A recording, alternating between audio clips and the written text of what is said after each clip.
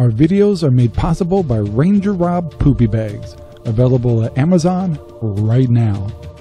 Hello everyone, and welcome to RangerRob Country Living. And today's a discussion, and once again, all of our videos, we'd love to hear comments from you. And my question of today is,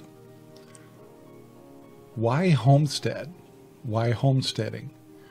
Why is it important to take the opportunity to try to either go off grid or just do homesteading, or modern day homesteading or urban homesteading? Why is it important to learn how to grow things in your yard? You don't, when I say homesteading, by the way, you don't have to have 5-10 acres and all that. It's amazing what you can do on a lot. It's amazing what you could do on 1/3 of an acre. It's amazing what you can do on 1 acre. And so, and then before you follow that dream of homesteading or getting some big property to do things, to start little really helps. Sherry and I were in Arizona, and we've had property before, but we, you know, the kids moved out, the kids moved on in their lives and all that stuff. And Sherry and I downsized to just simple houses with just yards. But something really motivated us, I don't know, 3-4 years ago in Arizona to start growing things, because it was kind of an interesting climate. And amazingly enough, our first garden was amazing. I think sometimes we overthink it sometimes. And the following year we had a harder time because we were trying to do the split season, what they have down there. They have a early spring season, they have a winter season, and so you can get kind of 2 different crops going. It's kind of interesting. But we started learning more about soils and how different plants grow and getting them started. We did microgreens, things like that. But the question going back, I want to, and by the way, you like my hat? Kind of, it's my Trump hat, but not really a Trump hat. It's vote for RangerRob. It's my rebel way of doing things. So anyway, and no, it doesn't matter if you're conservative or liberal coming on this show. We love everyone, and that's really what it is. And that's the one thing I want to bring up about why homesteading. So the first question is, well, here's something I've learned over the years. So this is old man wisdom, okay? Sorry, old man wisdom. And the old man wisdom is, never put all your eggs in one basket. How do I know that one?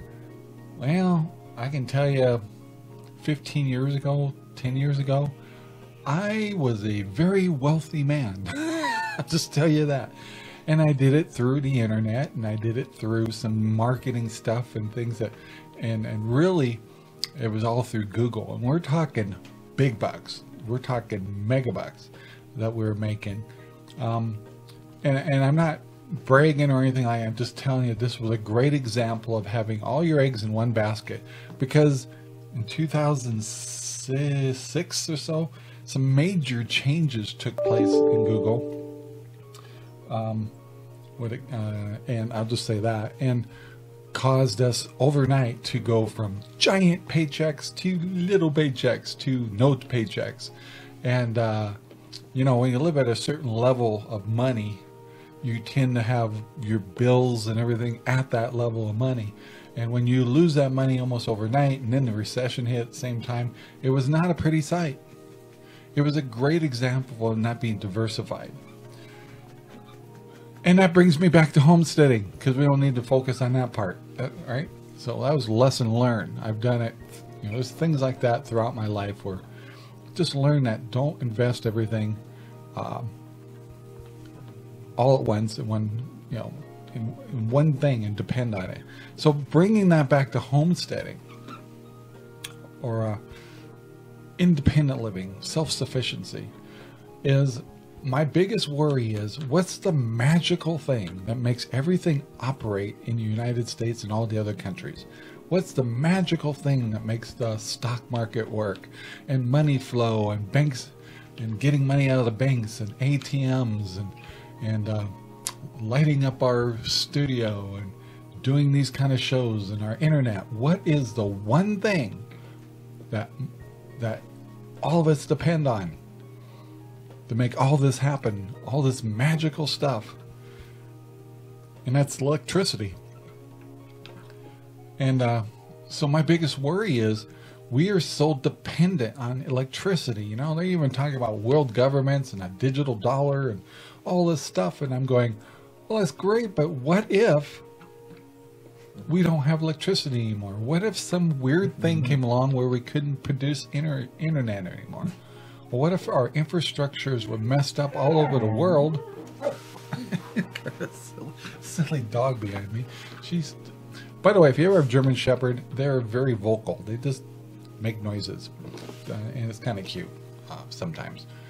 Except when they're in your studio and you're trying to do a show.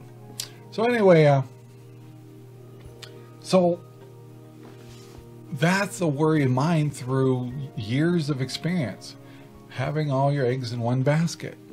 So why Homestead? Well, because too much of a good thing. Electricity is that thing. Too much of a good thing.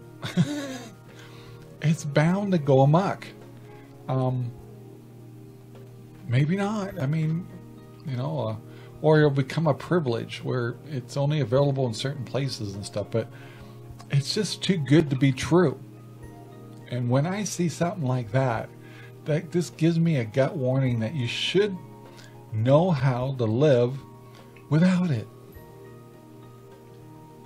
Why Homestead? Well, learning how to grow food, learning how to cook without a regular stove, learning how to butcher things, because everything in the grocery store depends on electricity. Even to ring up your bill that requires electricity. And what if we didn't have that? Electricity, if electricity really went away, we'd even have trouble with our vehicles or pumping gas, all these things. And we always hope that never happens. However, it's too much of a good thing. So in the meantime, because of this great thing, all of us are forgetting how to do anything from either surviving, staying warm, building fires,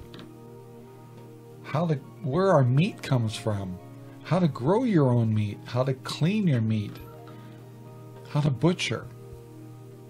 I know, all that icky stuff. I have news for you. Mankind has been doing all that icky stuff way longer than this time of electricity. What about lighting, lamps, oils? All this stuff you could learn while homesteading. And I always tell everybody, buy a place on the grid. Start your household with a house that you don't have to do so much repair work on. One that has electricity, one that has heating. And start living the what if scenario. What if I don't have heat? What if I can't cook on my stove? What if my refrigerators can't operate, or freezers? And you can do it in different ways, where it's either generators or learning how to preserve meat, how to do food preparation, how to learn how to can and jar, how to raise your own animals, how to use your property to your advantage and rotate your animals and your crops and your gardens, where you actually utilize and refurbish your land constantly. Some amazing things are going on with that kind of attitude of learning how to tend the land and rotate your land and make it work together, where literally you could start feeding your animals off your own land and then grow things off your own land because your animals enhanced your soil. Amazing stuff. So I'm asking you guys, don't you worry about, I know some of you might be in the cities and stuff like that, but what if, wham, we just didn't have electricity anymore? And you say, well, that's crazy, Rob. Oh, really? Have you not seen enough crazy yet? Come on, people. Have you not seen enough crazy? Never say never.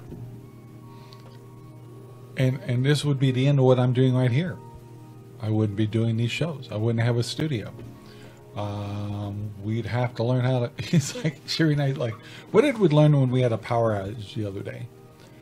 And Sherry and I go, well, one thing we're pretty happy that we have the generator back up the way it is. I wish I still worry about heat, but Sherry and I, we have a fifth wheel in the front yard that is fully propaned up, and we could, if it really got cold here and stuff, we could just haul our little butts over there and turn on that propane heater over there and be warm as a bug for a couple of days. So, excuse me. Anyway, but just imagine if we lost it all. Or we got it sporadically, or a weird phenomenon happened, a sunspot that caused something that would not allow us to produce electricity anymore. Or we just lose a lot of our grid, and that's really sporadic in different places. How far-fetched is that? I don't think it's that far-fetched. So you ask yourself, how well would you do? Do you even have any skills? Can you do anything? Can you build a fire? Can you build anything? Can you raise a garden? Can you raise animals? Can you fix a hole in the roof? Can you seal things? Can you fix an engine? Basic things. Can you do any of that stuff? I mean, it's so nice when you go, oh man, I could just call on the phone and get on the internet and have food delivered to me and things like that. What if that's not there anymore? You could still be over there, but if you can't electronically do it, what are you gonna do? Are you planning on, if you're not doing any of this stuff at all, planning on pillaging other people or something? I have news for you. These people like us are prepared for you. We're just waiting. We know exactly what we need to do. We will protect our families. And that's not a good plan. But anyway, my question is, why is it so important to learn how to homestead? Why is it important to be self-sufficient, self-reliant? What's your answer? So in the comments below, do you believe that I'm just blowing smoke? Do you believe that, none of this, we won't lose electricity, or, just because it's the one thing that we all depend on. If we lost it, we'd be just fine. No problem. Piece of cake. Rob, you're worried about nothing? I'm not worried, but don't you just worry about not being on top of things a little bit?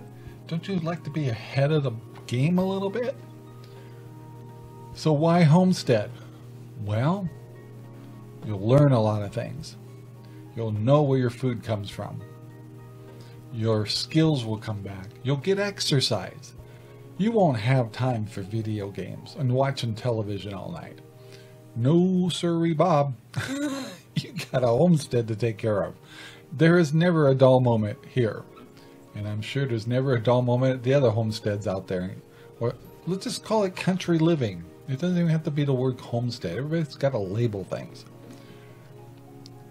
So I urge you to maybe get a little bit of a property. Not a lot. Don't have to get a lot. You don't have to have all these different animals you see in these other shows. You get what you can handle. Learn your limitations. And if you learn your limitations, you'll realize the things you may have to learn or start doing. Just because you don't know how to weld doesn't mean you can't buy a welder and learn how to weld. Just because you've never built a greenhouse before doesn't mean you can't get on YouTube, learn a few things, and build a greenhouse. If you don't believe me, Just watch our videos. You'll see that we've never built a greenhouse before, and we're now in production of our own greenhouse. We've built compost bins. We've never built one before. We knew what they were, but never built one before. And so, hey, you're never too old to learn new things. And never, never ever put all your eggs in one basket. So that's all I have for today, guys. Thank you very much for listening. Please leave your comments below. Please take the time to like and subscribe and share our videos all over. Become part of our family, and we'll try to become part of yours. And let's work together and share this message. Do not put all your eggs in one basket. Have a great day, guys. Bye now. Thank you very much for watching our video. Please take the time to like, subscribe, and share our videos all over the whole wide world. Thanks.